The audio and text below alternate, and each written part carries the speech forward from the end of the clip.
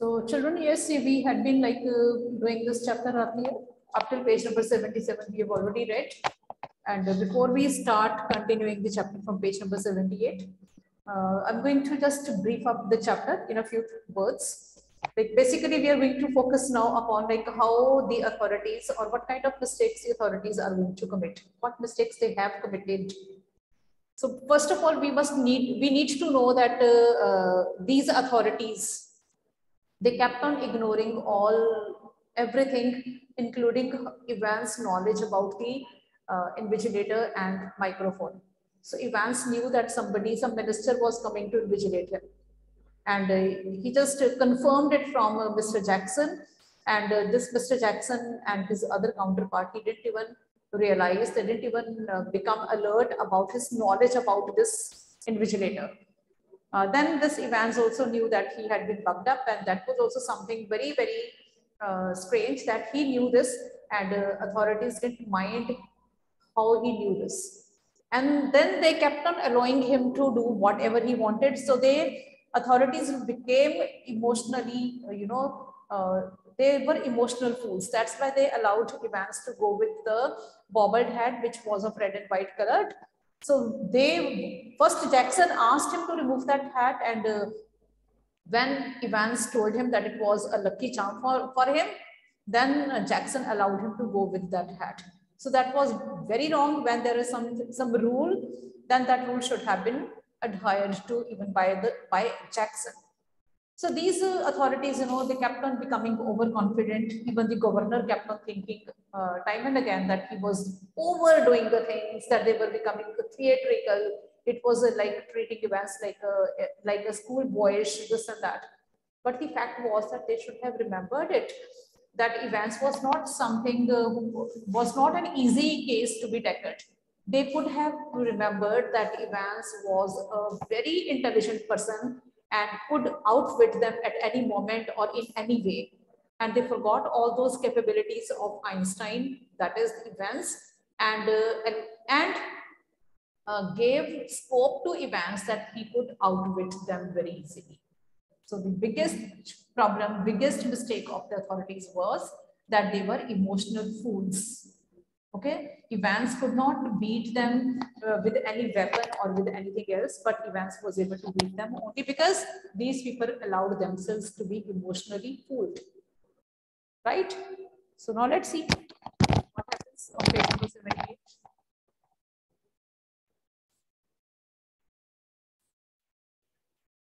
So here it is now. So the exam has started. Right? When the exam has started, remember children, you people know also that the room is bugged up, that there is a microphone in the examination room. So whatever anyone speaks in that examination room, governor is listening to that. So, and Evans knows this, that there is a microphone. So Evans, the one who is already very intelligent, whom these authorities also call as Einstein. So they forgot that Evans will not take advantage of that very thing which had been kept there to trap him. So Evans kinds of people, Evans kinds of criminals, they don't get trapped very easily, rather they victimize the authorities only because of their wit, and that is what happened.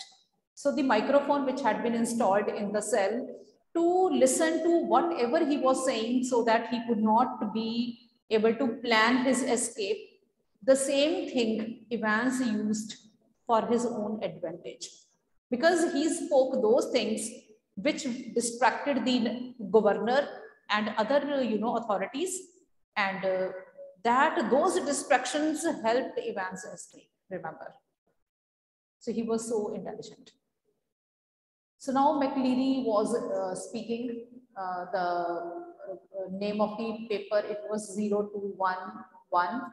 Then he made him write the index number 313, and then he made him write the center number 271A, right? So these digits McLeary was speaking out to Evans.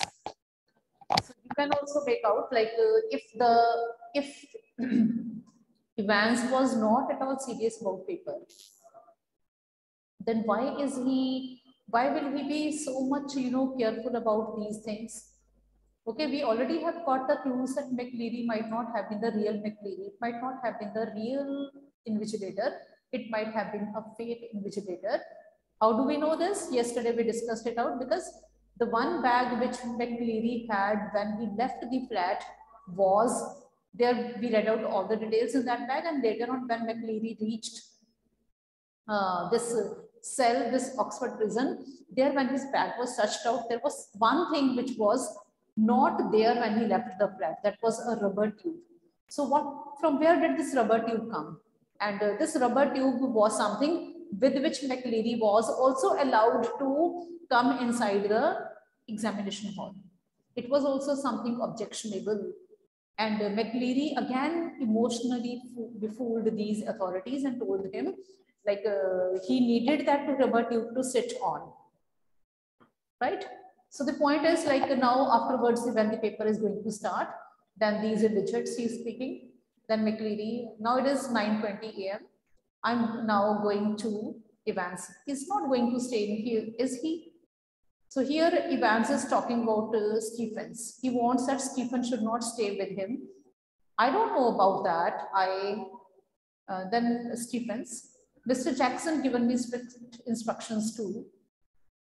How am I supposed to concentrate on my exam with someone breathing down my neck? Christ, sorry, I didn't mean. So Ivan objects to the presence of Stephens in the same examination room. So why does Evans, protest?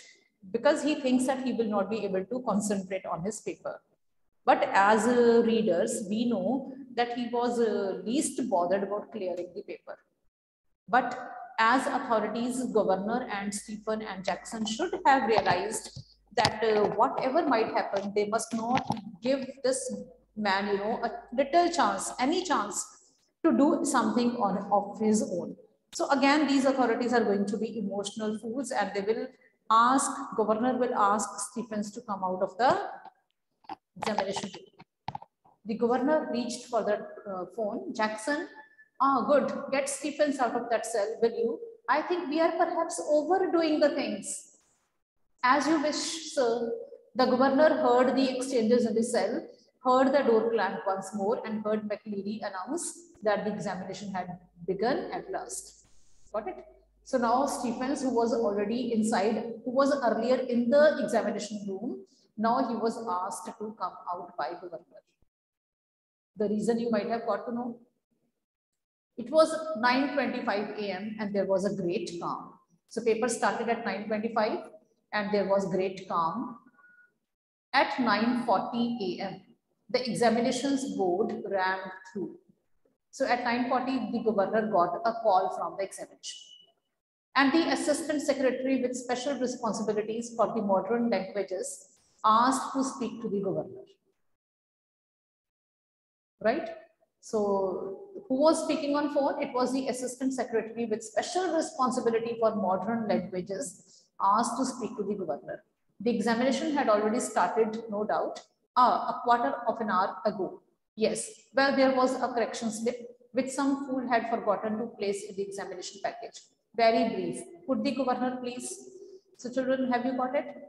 At 9:40, the examination, the assistant secretary of examination, he called up governor to request him to pass over a correction slip to the examination. Got it? So the way when your exams are conducted, then if there is some mistake, then the mistake is rectified. Okay, that correction is made in the classes. So it is that kind of correction slip which has come.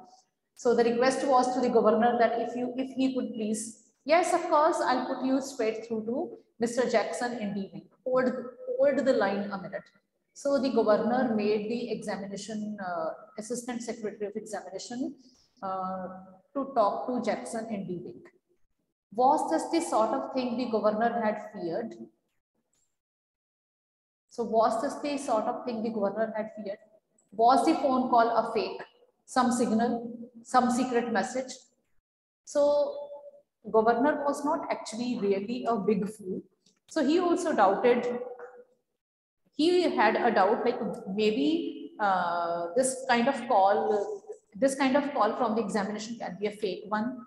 Maybe this was a signal for Evans to escape. Okay, so if you think that the call can be fake, what can you do to check whether it is fake or not? Can you tell me, Shruti? If it's a landline number, and if you think that this call is fake, what would you do to check whether it is a fake call or not? I'm not talking about the phone call. I'm talking mobile call. I'm talking about the landline call. If you get a call on landline, but you are scared that it might be a fake call, how will you make out that it is whether it is fake call or not? Have you got any idea? Yes or no? If you've got any idea, please raise hand.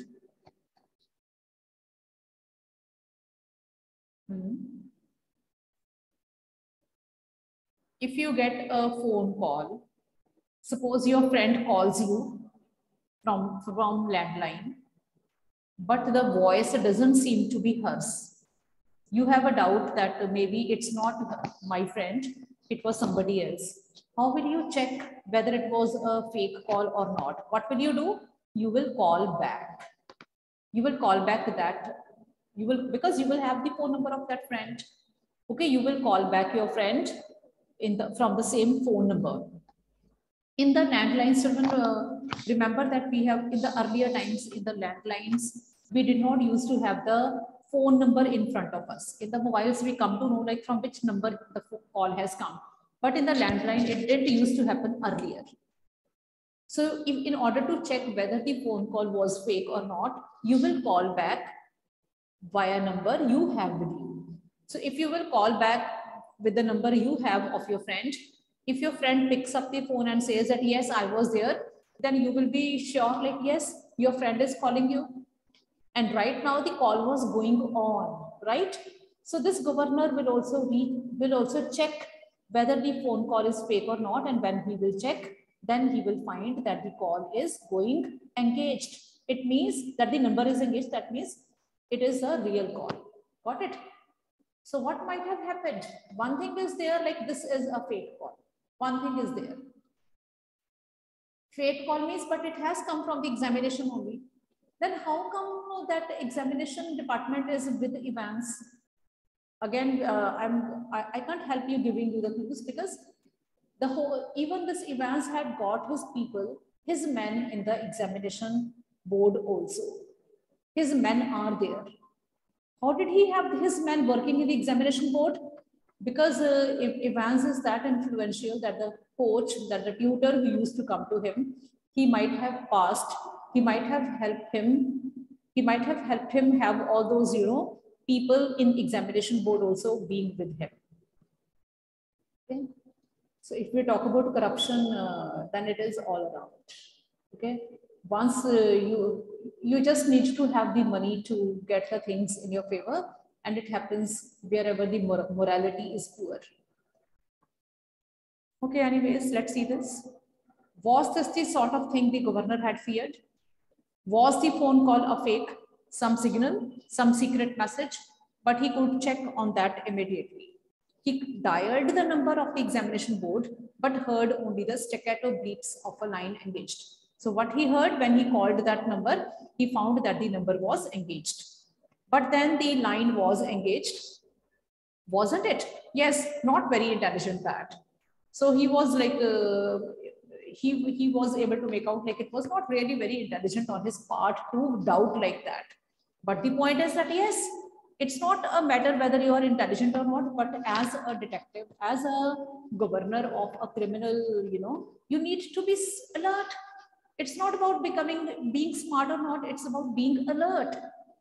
Okay, but here, these kinds of people, these kinds of authorities, they take the things upon as whether they are intelligent or not. Will you please stop writing a V while, Mr. Evans?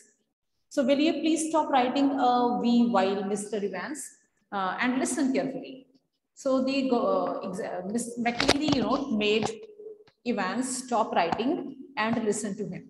Candidates offering German 0 to 11 should note the following correction. On page 3, Line 15, the fourth word should read goldenen, not golden. And the whole phrase will therefore be read zum goldenen Loyen, not zum goldenen, golden loin. So the correction is only in the word goldenen, not golden. Only N is to be added. So he's asked to make correction on page number so and so, and the correction is like about the word golden. Okay, golden lion, the word is. Got it? So you people might have been able to make out like it was not a very big correction, but the correction was there, and some word has been spoken of, golden lion. Okay. The governor listened and smiled. He had taken German in the 6th form himself, and he remembered all about the agreements of adjectives. And so did McLeary. By the sound of things, for the minister's pronunciation was most impressive. But what about Evans? He probably didn't know what an adjective was. So here governor is once again becoming proud of himself, or you can say overconfident. Even he was able to make out like this was a mistake of the use of correct adjective. So because he had done this kind of German up till the grade of 6th. And he thought like even McLeary also knew this, his like accent was very impressive. But he wondered if Evans had any idea of what an adjective was.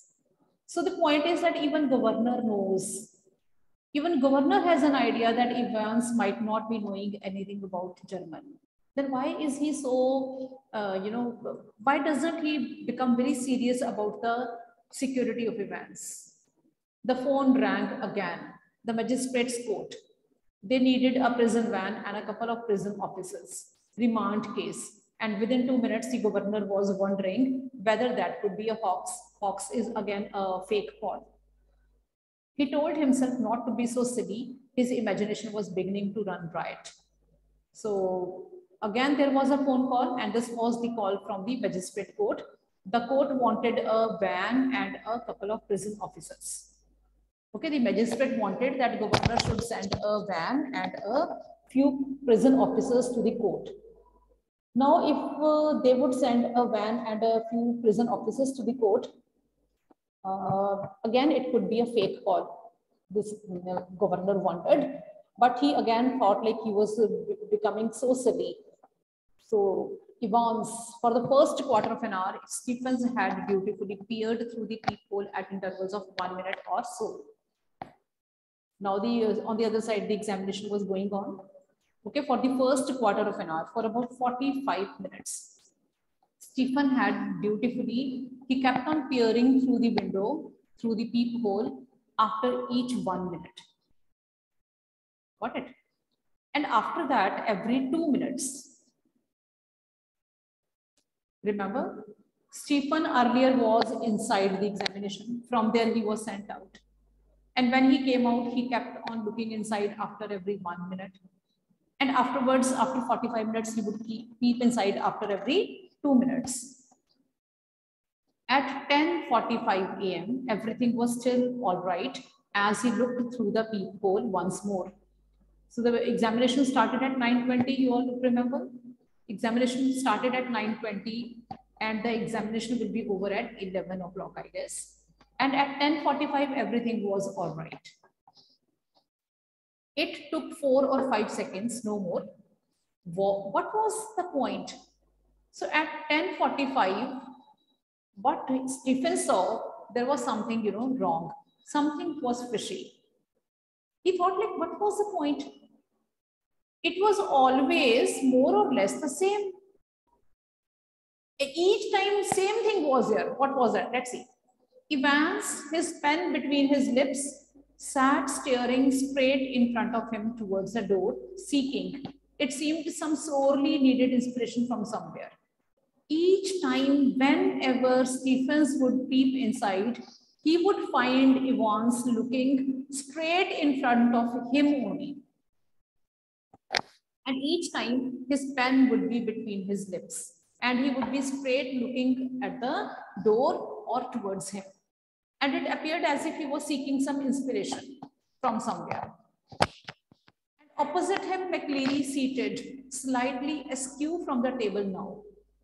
And each time McLeary was sitting exactly opposite to him, but this time he was sitting a little you know, his position had changed a little from the table now. His face in semi-profile. His hair, as Stephens had noticed earlier, amateurishly clipped pretty closely to the scalp.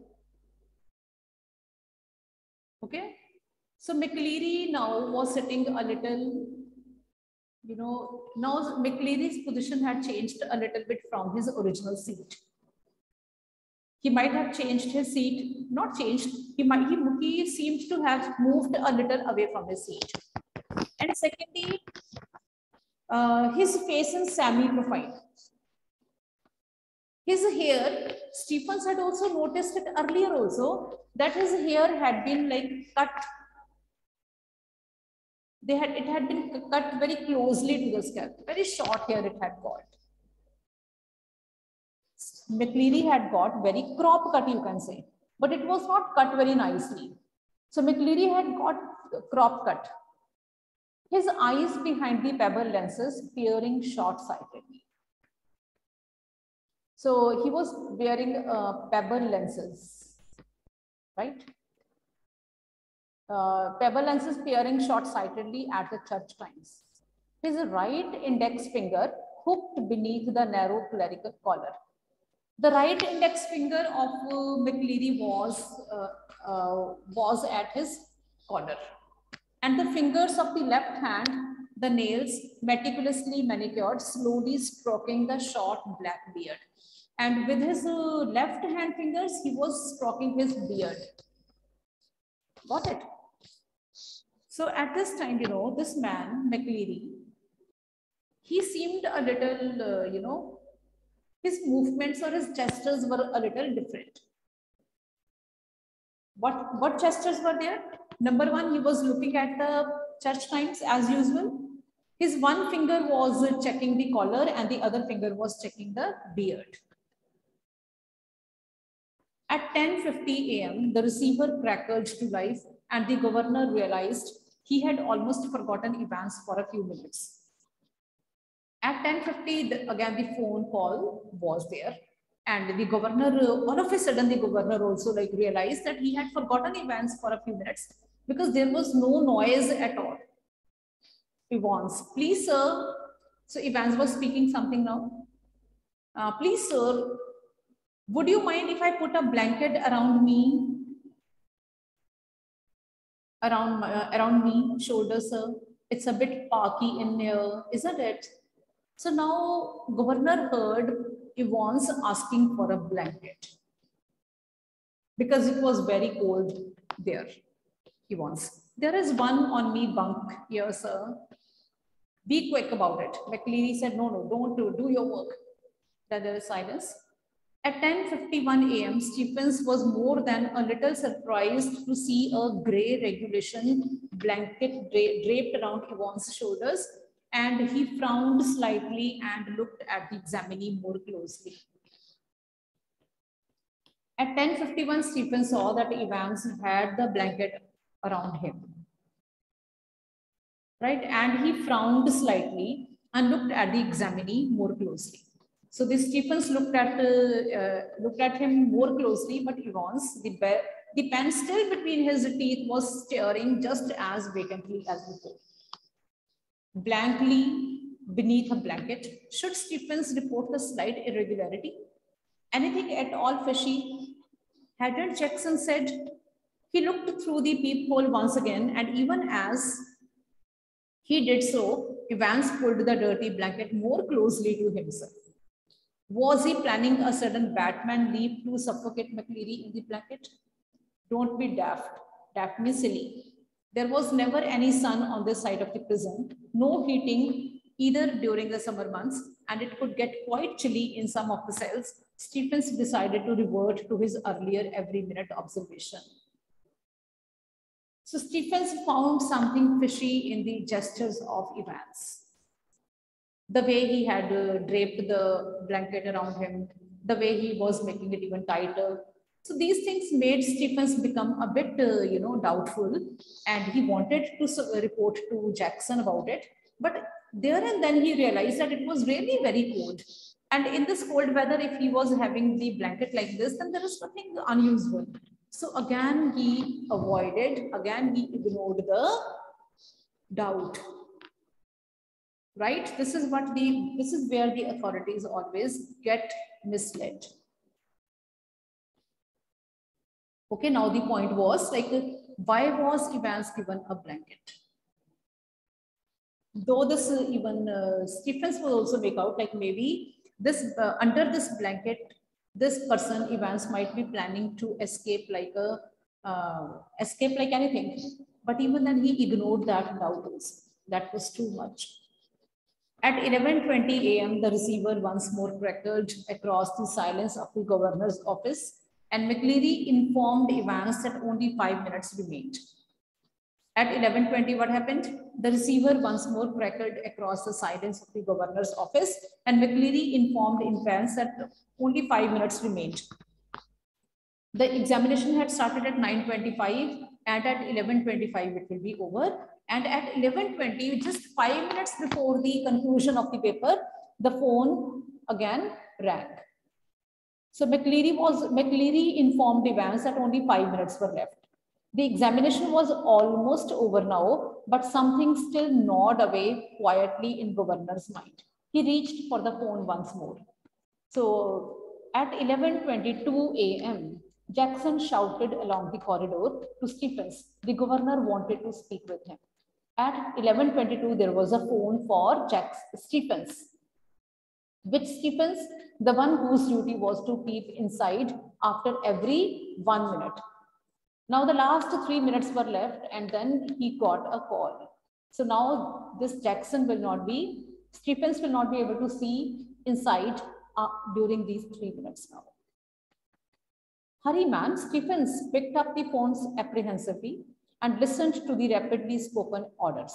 Stephens himself was to accompany McLeary to the main prison gates. Understood? Stephens personally was to make absolutely sure that the door was locked on Evans after McLeary had left the cell. Understood? Understood. So what was the order given to Stephens? Children, remember one thing, that Stephen was a newly recruited official in this department. Okay, he was a newly recruited official. Jackson was a senior. Now Stephen was given the order that he had to escort McLeary out of the Oxford prison, and it is Stephens who had to make sure that Evans is locked up before he takes McLeary with him. So now Stephens was feeling proud of himself that he has been given the VIP duty.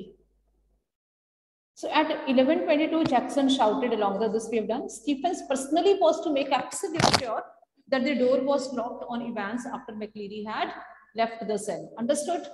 At 11:25 a.m., the governor heard the final exchanges. McLeary, stop writing, please. McLeary, put your sheets in order and see they are correctly numbered. Scraping of chairs and tables. Thank you very much, sir. All right, was it? Not too bad. Good, Mr. Stephens. Very loud. Good. Mr. Stephens. So he calls out Mr. Stephens.